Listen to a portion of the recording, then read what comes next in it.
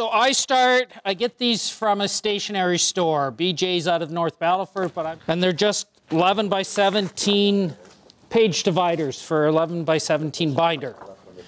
I like to cut the tab off. I have pre-turned 2 pieces of wood. One will be the base that I'll turn my tenon on, and it'll be the bottom of the mold. And the other piece, I've drilled holes in it because we got to keep the wood pieces will float in the epoxy. So we have to hold the wood pieces down. So that I'll use later on in the presentation. And then you just, whichever way, it really doesn't matter, whatever height you want.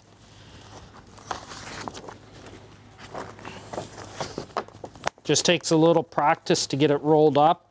I try and roll it up so it is as tight as possible to my wood piece. I get it squared up as best I can. It takes a little bit of practice and patience just to get it rolled and keep it square all the way around. Once I've got it rolled up, I take one piece of tuck tape and I just put it on so it holds the shape. The next piece I do is I push the wood piece out so it's, you can see it's a little loose, so I'm going to retry this again.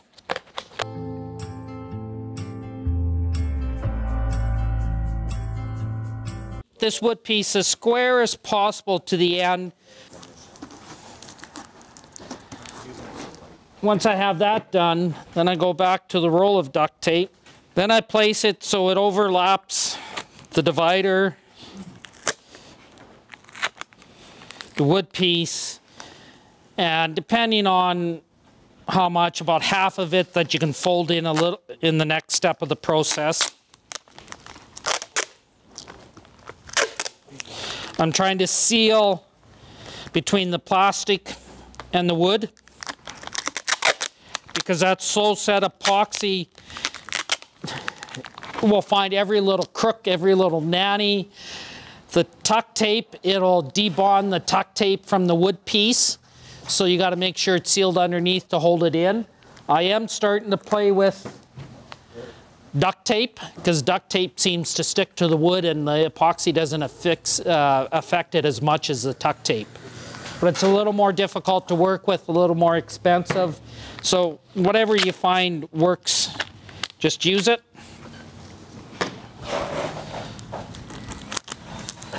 To me, tape is cheap. So when you think you've had enough tape on it, put 2 more layers on. Epoxy is expensive, tape is cheap.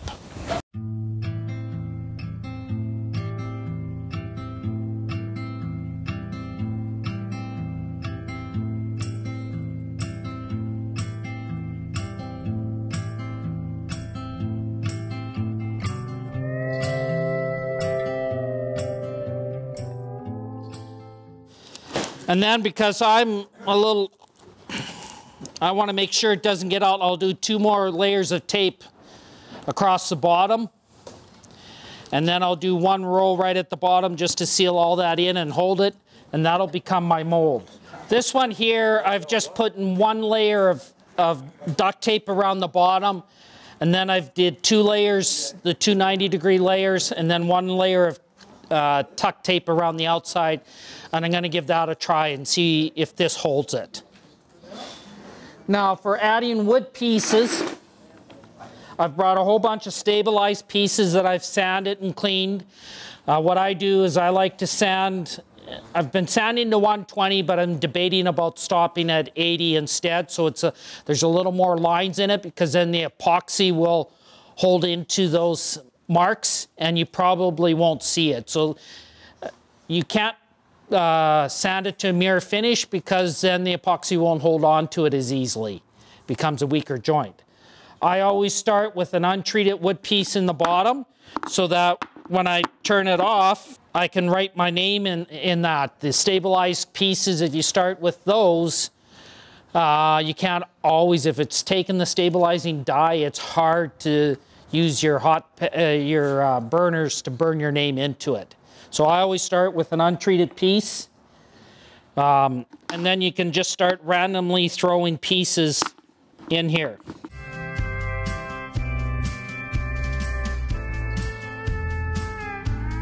Try and find the cheapest tape, because all you're trying to do is hold the wood pieces down. So then I'll just stick this on. It's another juggling act, but I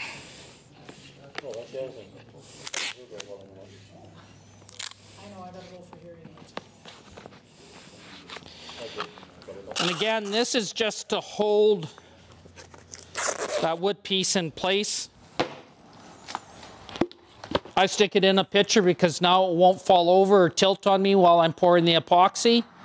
And if my tape job was not adequate, it'll leak out into the pitcher, and with a slow curing epoxy, you can sometimes take it and dump it back into the top and use it again if it hasn't set up. So I like it because it won't fall over for sure.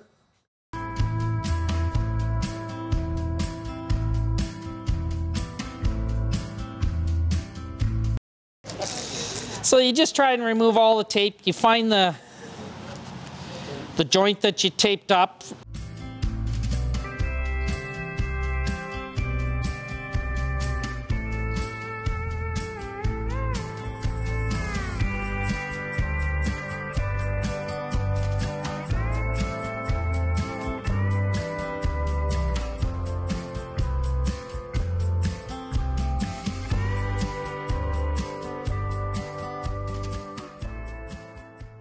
There's kind of two different types of epoxies.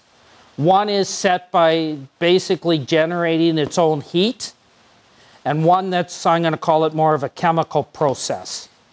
Doesn't generate as much heat, generates very little heat.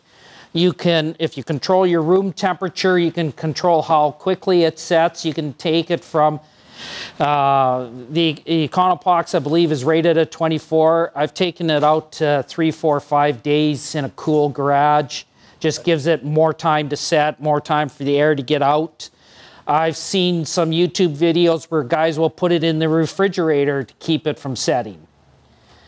Now, this is my personal opinion. Typically the heat set ones, I believe, have more shrinkage than the chemical set. So if you're pouring it into a fixed chunk of wood, as it cures, it's going to shrink and it's going to be more likely to crack on you. I've had that heat set stuff. I use a product as well. I first started casting with a product from Home Hardware called Easy Cast. That's a thermal set. And I put about this much in I had the plastic glass filled up. I got it down to about that. My mold was full. And I thought, well, I'll just keep the rest there. Came back 15 minutes. It was set already. The center of the epoxy had cracked because it had shrunk so much. And the plastic glass had melted in about 1/4 of an inch as it was setting. So it can generate tremendous amount of heat. So when you're picking your epoxies, each epoxy is rated for how thick. Some of them have a minimum thickness that you can pour. Most of them have a maximum thickness. If you're getting the heat set ones, do not exceed the maximum thickness because it'll generate a lot of heat. If your moisture's not 100% dry, it'll drive moisture out of the wood as that heat's being generated and create more bubbles in your epoxy. So when you're selecting your epoxy, absolutely understand what you're buying. Minimum thickness, maximum thickness, what temperatures you should be looking at to pour it. The big reasons that I know of that epoxy won't set up, one, especially if it's a heat set, your room temperature or the epoxy's too cold and it can't generate enough heat to get itself going to set. Pay attention to your mix ratios. There's lots out there that are 1:1, and there's lots out there that are 2:1. So you got to watch which ones you're using so you get the right percentages.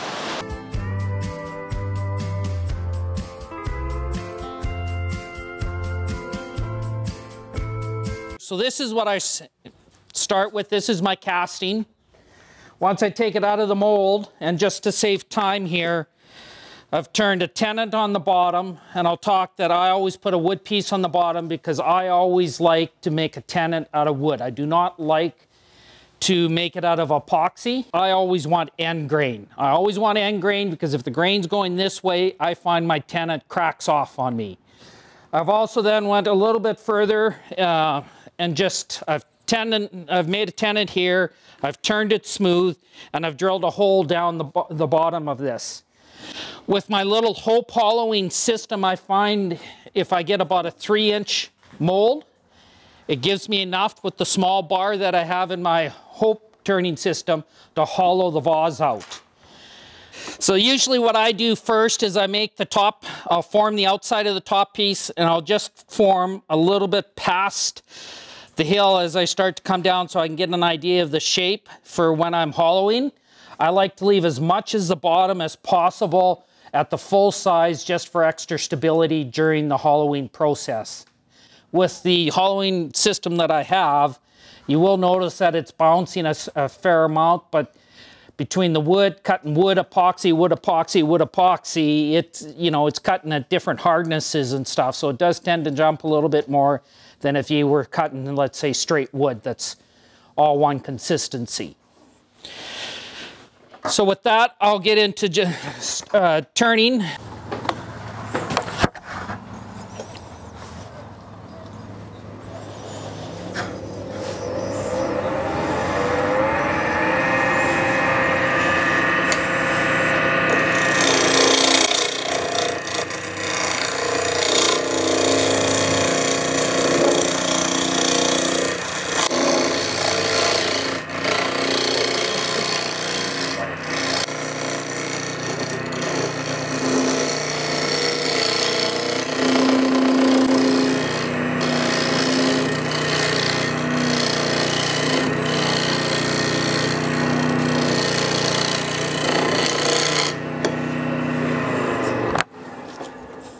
And you see you turn into Santa Claus after a while.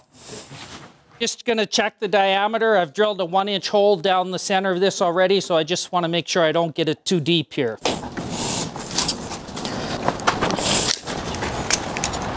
I like to get this down to just under 1.5 inches. I set this about 2 inches, excuse me, 2/3 of the diameter I'm gonna leave here. And I like that down to just under 1.5 inches. So I got a little more I can take out.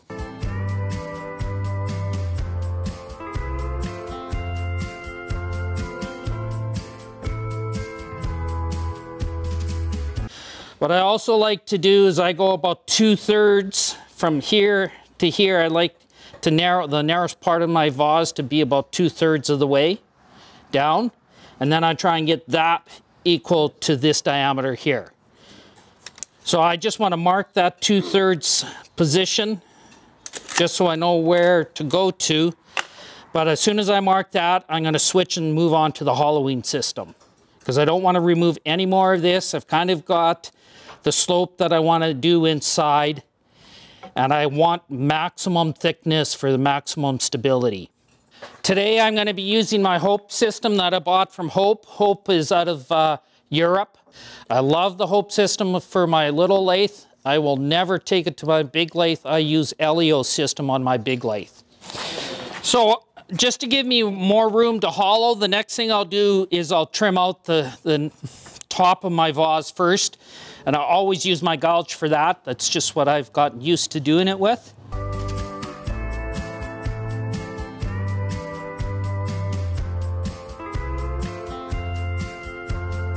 Okay, now we'll move into using the hollowing system.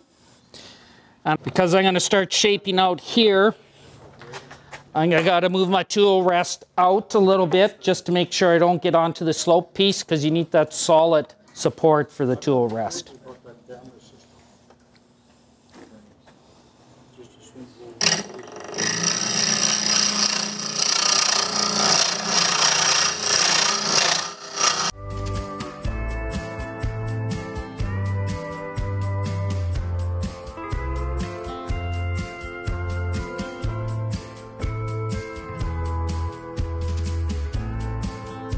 Smaller pieces like this, you got to empty the chipped slots. You can usually develop a feel over time when it's cutting free or when the chips are getting in there, bouncing off your cutting bar. You feel it after time, after you get a little practice with it.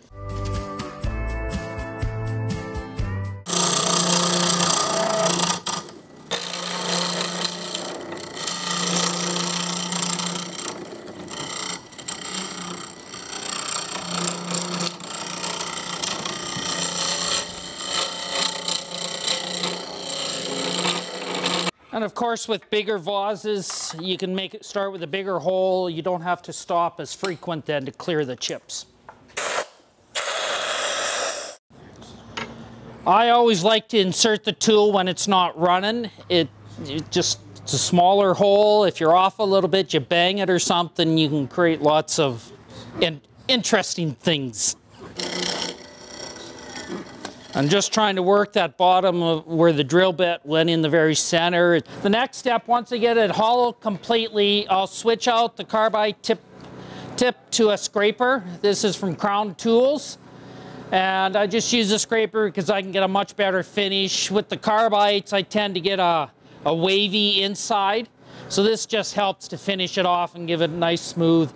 I'll sand a little bit down into the throat and that, but I won't ever sand past that.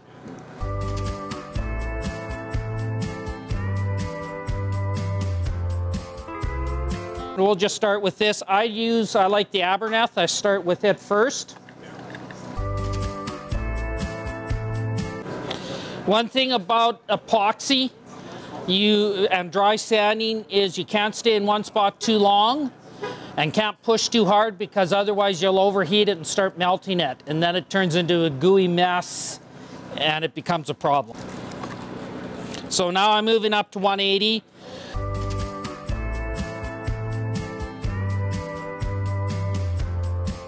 And once I move into the power sanding and the drill, I turn it as slow as the lathe will go.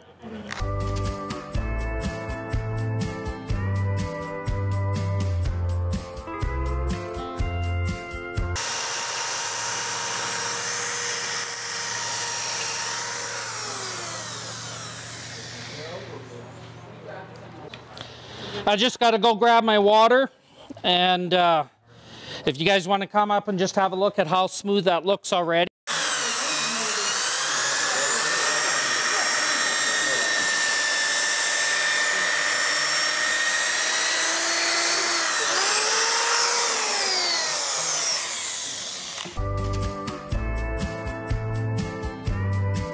But usually the last pass is when I do the wet sanding. Keep it just to the one pass because it does make a bit of a mess. It's a little messier. I forgot this time, but I'll sometimes put a paper towel down so the water doesn't hit the bed. So you can just have a look to see how that sanded out just with that short amount of sanding that I've done.